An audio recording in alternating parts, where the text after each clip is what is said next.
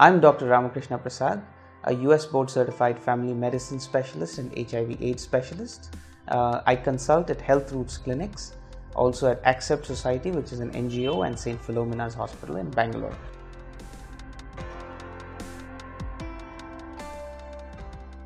A reactive result on the Elisa test or the 4th generation antigen antibody test indicates that the test is positive, which usually means that someone is HIV infected. Nonetheless, there are instances of both false positivity and false negativity. So it is definitely advisable that if this test is performed, please meet with your doctor so that you can go over and discuss the meaning of the report.